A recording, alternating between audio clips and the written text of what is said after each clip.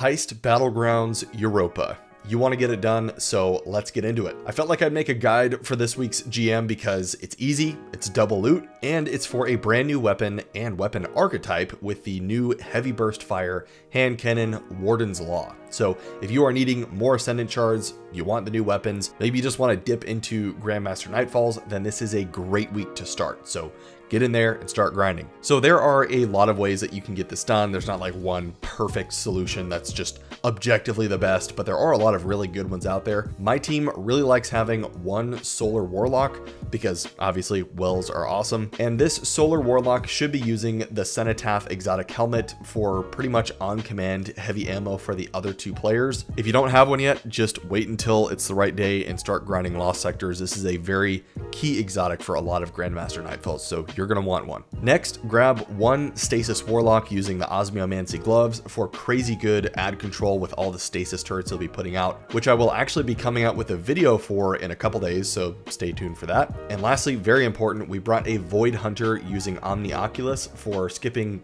entire rooms. You get safe revives and a very easy bomb deposit strategy for the final boss. As for weapons, we used triple Wish Ender here because it hits like a truck and there are so many barrier champions here. If you don't have Wish Ender, go get it. As long as you have the Forsaken pack, you need this weapon. And if you can't get through the Shattered Throne, just join my Discord. We do constant runs for it. It takes less than an hour to do from start to finish. For your energy weapon, use whatever you want. It doesn't matter too much. At least one person should have something to stun unstoppable champions. Fusion rifle, scout rifle, whatever you prefer. And I actually really liked using the Forbearance as the Stasis Warlock, since most of the frozen red bar enemies will just shatter with one grenade. It's very satisfying. For heavy, arc rockets are definitely what you'll want here, as there is an arc surge active. Hothead works great here. And if you wanted to switch out one person's Wish Ender to use a Gallahorn instead, that's completely fine. The opening area while you're trying to avoid all the death lasers is actually very easy if you follow this path and have your hunter make you invisible as you move along. You'll see here there are certain points where we just kind of stop for a second, wait for the invisibility, and then we move to the next point. You never have to engage any enemies right here, and you can move right along to the next area. Very easy opening section. For the next big room area, just take out the two barrier champions with your Wish Enders while hanging back here. Very safe. Stasis Warlock, just keep tossing out your turrets and it makes this incredibly easy. When everything is dead here, you'll have to move up just a little bit. You can pop a well right here. That's what we like to do. You should have plenty of time to wipe out most of the enemies here while you're in that Well of Radiance, but once it's out, more ads should spawn in, which I then actually used my super to freeze and shatter all of the lower tier enemies. Everyone else should just continue to stay put, hang out in that middle area. Main thing here is just to hang back. Feel free to use your Wish Ender as much as possible. You'll be completely fine. You'll have a boss at the end. A couple more barrier champions will spawn in, but they're not difficult to take out. Use your rockets if you need to, because your Cenotaph Warlock should be tagging all of the champions to spawn tons of heavy ammo for you. And once everything is taken out in this room, you can progress to the next area. Just gather behind this container here, have your hunter make you go invisible, and just skip this whole room. There are no champions here in this room, so it is safe to skip. Once you make it to this next big room, you will again just need to sit back, deal with the barrier champions first, and keep those stasis turrets up to keep all of the other enemies controlled. We really never leave this balcony section because the cover is so good here and enemies rarely make it up to you. I don't even think they can. You will eventually have to watch out for the ogre fire, as that can kill you very quickly, but as long as someone is stunning it every now and then, you'll be safe. And yeah, once that's over with, just head on to the next area. At this top area, you will have just one barrier champion with a couple other enemies. Very safe to kill with your Wish Enders, just hang back. Once everything is dead here, move up just a little bit, but you don't want to drop down yet, as you will want to take out the two unstoppable champions from all the way up here for very safe kills. Dropping down to this next area will immediately trigger the battle song, so make sure to focus that Acolyte. It will be marked on your map. That's going to avoid activating the Shriekers, so it's extremely important. In this clip here, I could have used heavy ammo here to kill it more quickly, but Wish Ender actually did okay. And once that Acolyte is dead, just focus on the barrier champions as a team. There are quite a few of them in here, so you want to make sure you are team shooting them. There will be one unstoppable champion at the bottom, which can be a bit annoying, but as long as you're just watching out for it, you're stunning it every now and then, you should be fine. I did not do that, so I ended up dying here. But that's it for this section. We're almost there. Don't be like me in this room. I don't know what I was doing. Why? Hopefully you make it through safe, but right here, make sure to instantly nuke these 2 barrier champions. They can be annoying if you don't deal with them immediately, so just, yeah, kill them quickly.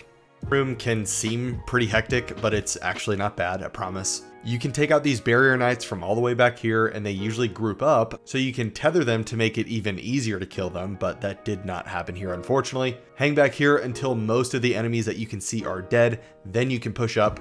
We like to pop a well right here on this platform and absolutely nuke that first mini-boss wizard. These wizards can nuke you if you're not careful, so prioritize them, especially if you are in close proximity to them. Once the left wizard is dead, you can start working on the right one, and obviously keep tossing those stasis grenades to keep any other adds controlled. As you can see here, they were pretty much all dead at this point. So yeah, actually a decently easy room here. Let's jump down the hatch. When you get to the room where you have to grab the lasers to shoot the hive glyphs, just have your hunter go grab the laser while they are invisible, for as long as they can, and the 2 other teammates can hang in the middle and focus fire the enemies that are waiting there. Those enemies can be kind of lethal if the hunter loses their invisibility, so just shoot a rocket at them real quick and knock them out. Eventually, some hive will spawn in behind you in the middle area, but if you place a stasis turret down beforehand, they will all be frozen and they can easily be dealt with a single forbearance shot. As I said, it's very satisfying. As long as one person can help guard the hunter while they are retrieving that laser,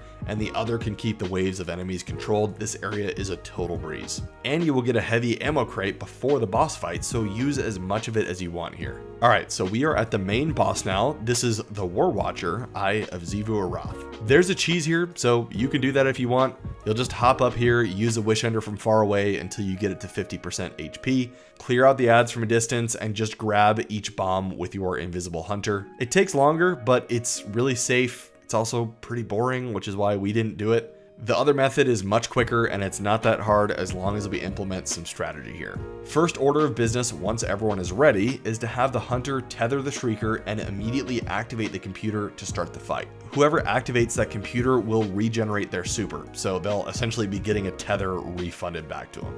The other 2 teammates will gather here underneath these stairs, pop a well once the shrieker starts going off, and rocket down that boss as quickly as possible. Stasis turrets should be tossed out here to help keep the adds at bay. Hopefully you can get the boss down to 50% before that well is expired, but if not, it's okay, don't worry about it. Just keep alternating those healing rifts to keep that healing going. Once you get the shrieker down to 50% HP, it is time to dunk some bombs. You'll want to clear out all of the lower tier enemies in the area and then focus on the bomb captain. No more enemies will spawn in until you dunk that bomb, so you should never be dunking when there are just waves of adds spawning at you. You're gonna die that way. Just hang behind this wall, stay safe, and clear them all out first. A hunter can and should use invisibility while dunking. There's no reason not to, because the moment any bomb is dunked, more adds will spawn in from all sides. If you feel like you have to wait until the Warlock has 2 stasis turrets ready to go before each dunk, feel free to do so. You'll need to dunk 5 bombs here to initiate that second damage phase,